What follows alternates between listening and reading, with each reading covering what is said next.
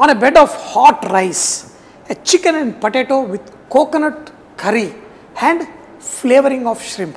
Yes, using dry shrimps also we make excellent gravies. In a lot of cooking I use raw prawns, make a paste and then make the curry.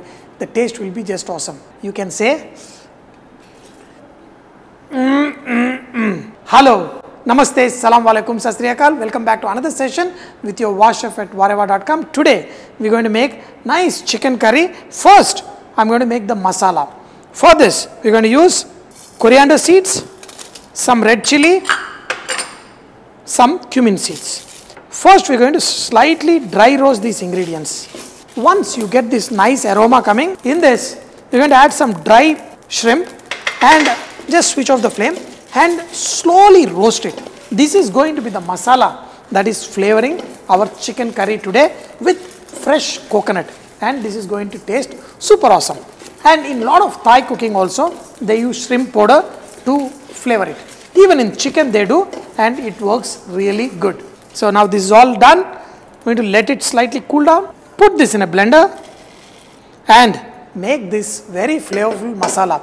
You can make many vegetarian items and lot of other things with this, and the curries will be good. Especially for the non-vegetarians, little bit of that aroma will give the required kick. Masala is all ready. So let's start cooking. Add oil in the pan. Add whole garam masala, clove, cardamom, cinnamon, bay leaf, and in this add finely chopped onion. You don't have to brown it, just saute it a little bit. In this add ginger garlic paste, mint leaf, turmeric, and saute it. The mint has unique ability to retain awesome flavors even after frying well. In this, add finely chopped tomato, some green chilli, saute it with these onions for 2 minutes. I'm going to add a lot of chicken because I'm going to eat a lot of it. And let these chicken pieces cook for a few minutes. In this, add water, put the lid on, and let the chicken cook for a few minutes. Now the chicken is cooked for a few minutes. We are going to add some potatoes. Now we are going to cook this till these potatoes are also almost cooked. That's when we are going to add some coconut and cashew nut paste. So here I have got some cashew, very little coconut, and make this into a paste. This is going to give this excellent taste. And also you can also add coconut milk if you want. That will also give nice taste. Then this masala is what is going to flavor this chicken curry. This is excellent. You can have it with on bed of rice, and it will be so tasty. Now when the potatoes are like almost 3/4 cooked, in this we are going to add the coconut and cashew nut I have added in this. So this will give that nice flavor for this, but the real flavor will come with the masalas what we have roasted. So now look at this chicken nicely. Slowly the color has changed, and a lot of Thai chicken curries also look like this, nice gravy, lot more water than this, but if you want you can add some more water to this, but for me I think this should be good enough. I'm just going to let this cook for another 3 minutes and add the masala and finish it in another 2 minutes after that. It's still not perfect because we haven't added the masala. In this adjust the salt and the masala powder. Be careful, this is very strong, so add little first, then mix this. Beautiful, the aromatic nice chicken curry is ready. So let me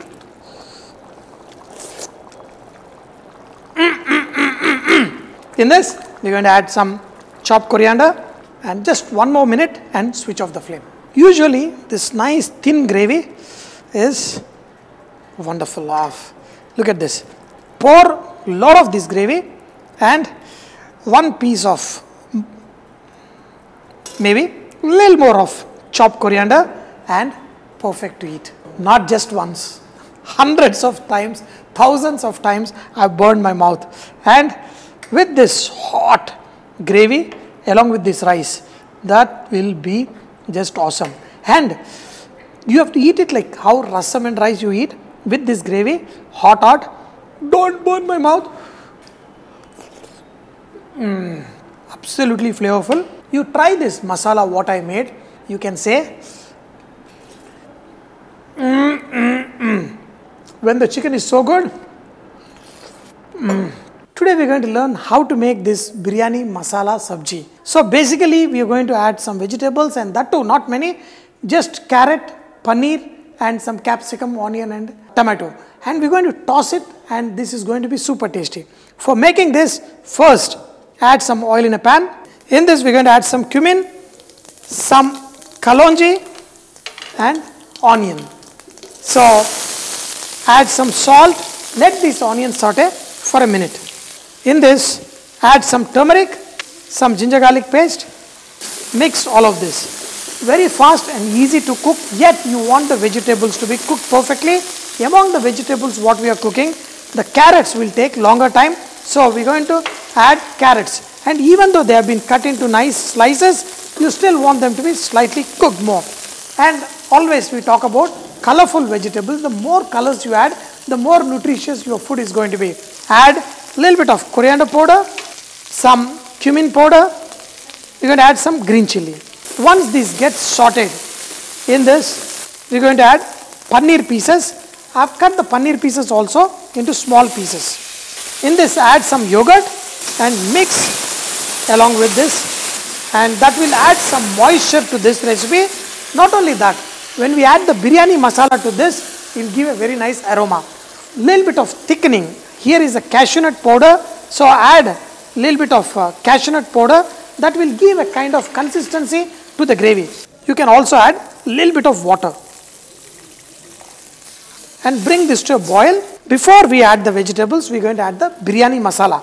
You can use the store-bought masala. I am using my homemade biryani masala, but do not add too much, just right. So now look at the curry, nice, flavorful.